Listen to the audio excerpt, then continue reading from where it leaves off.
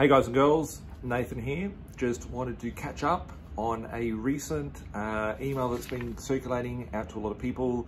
A lot of people asked me about this email or memorandum that's come from REIQ regarding changes to tenancy. So I will read it out to you. I'm sure you'll be able to find it. Those of you that have been, scared about it, I'll just go through it and answer any of your questions. So with this, it's dated the 14th of April 2020. It says an open letter to landlords from the Real Estate Institute of Queensland. Will the whatever her name is, government special corona scam protections for residential tenants protect you?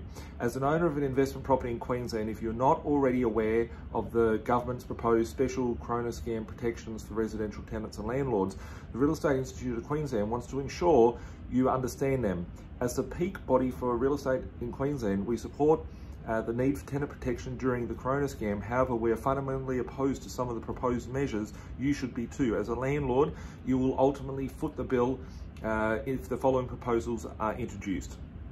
Your tenants will not have to pay any rent back. Put simply, a rent reduction negotiated with your tenants is a permanent rent waiver, meaning you as a landlord will be out of pocket with no means of recovering any unpaid rent in the future post the corona scam. That's the first problem that that REIQ is scared of. Put it here, you cannot ask your tenants for any proof of financial hardship. Your tenants can request reduced rent due to the corona scam without any proof. This potentially exposes you to false claims and exploitation of the proposed protections for those of you who genuinely need it. Your landlord insurance will not cover you for rent arrears. The normal terms of your policy will not cover rent reduction, as this is mutual agreement between you as the landlord, and the tenant cannot follow through any necessary rent default process, as this is prohibited. That your tenancy agreement will immediately be extended by 6 months. If it expires during the 6-month freeze on evictions, tenants will be automatically entitled to a 6-month extension of a tenancy agreement, meaning any protections may last up to 12 months. Your tenants can refuse entry for anything other than emergency repairs. Not only can your tenants refuse access, they don't have to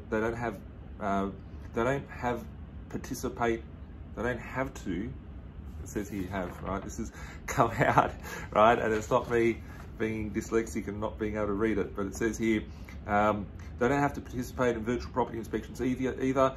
There's also no clarity as to whether the prospective purchasers can inspect a property that is for sale. Your tenants can break a lease with only 7 days notice. To make matters worse, you cannot recover any rent loss or cost associated with finding a new tenant as would normally apply. And now you understand how the Plazlazik, whatever her name is, government's proposed special corona scam protections favour your tenants at all expense to landlords. REIQ needs your urgent help before Parliament sits to pass these protections on Wednesday, the 22nd of April. For our voices to be heard, complete your details and landlord template to the Premier. That is an official email out from the REIQ, which has come out. A lot of people emailed me in about this. Am I scared about it? No, there is actually the reply from the government. So I'm going to read out all those points again, just so you guys can be very clear on that. So with it, the press release today or yesterday has seen a number of changes to the proposed reforms.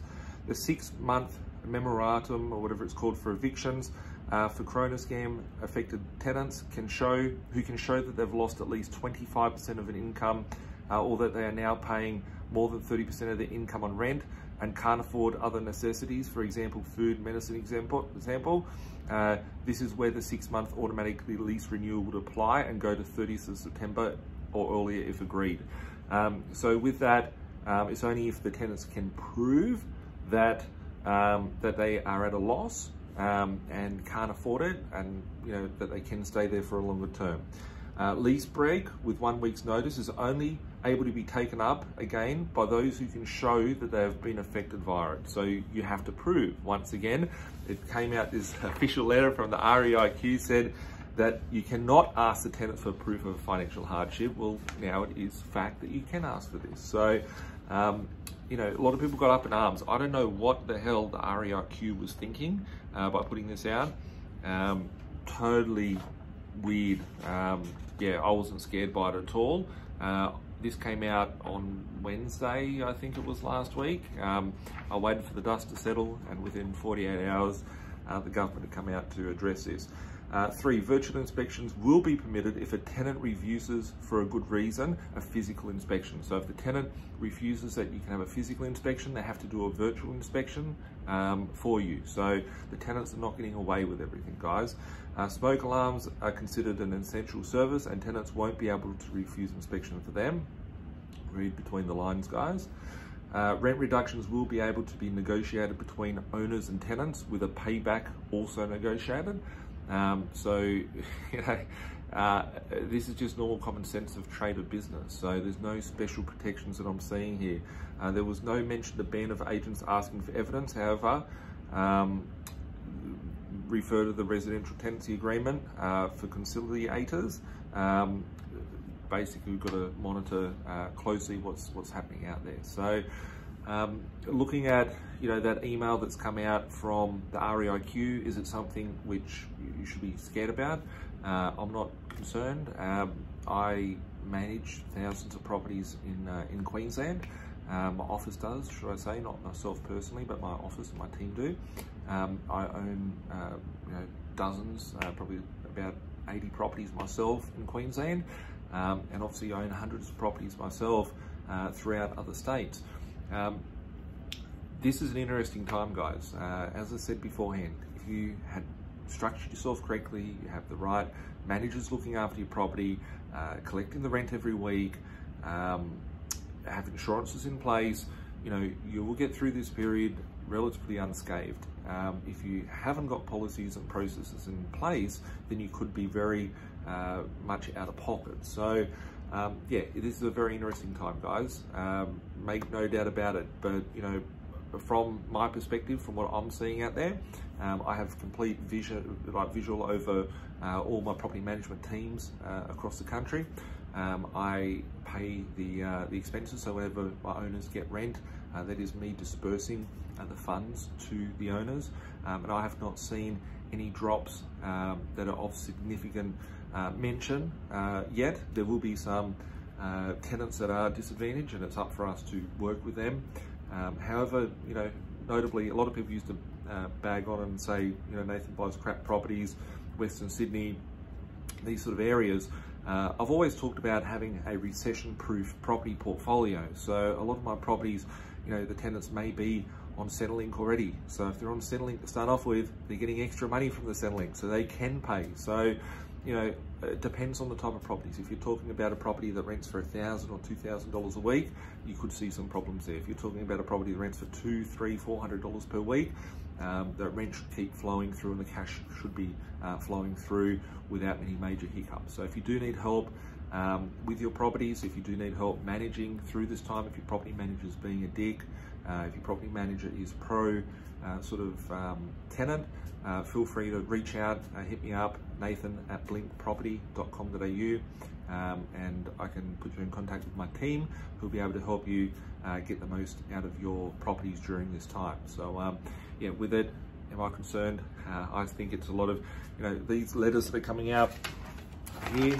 This letter reminds me very much, if I was to put it into the perspective, it reminds me very much of when Bill Shorten came out 12 months ago, saying that he's going to scrap negative gearing and you know, pounce upon you know, investors and wreck their lives and all this sort of stuff. The media hyped it up, and things got out of control. It was never going to get passed. Once again, we've got another institute and another Labor government here, you know, putting out some propaganda. So is it something to be concerned about? You know, there's always risks in everything, but it's not something that I'm concerned about on this day. So just thought I'd clarify that for everyone, because I have had maybe about a dozen people writing in about it. Go check the media releases, go check the news out there. I remember seeing on video, a Facebook video, and I'll try and put the link in here, of the actual press conference coming from that parliamentary member. So catch up soon, guys. Have a good one. Bye for now.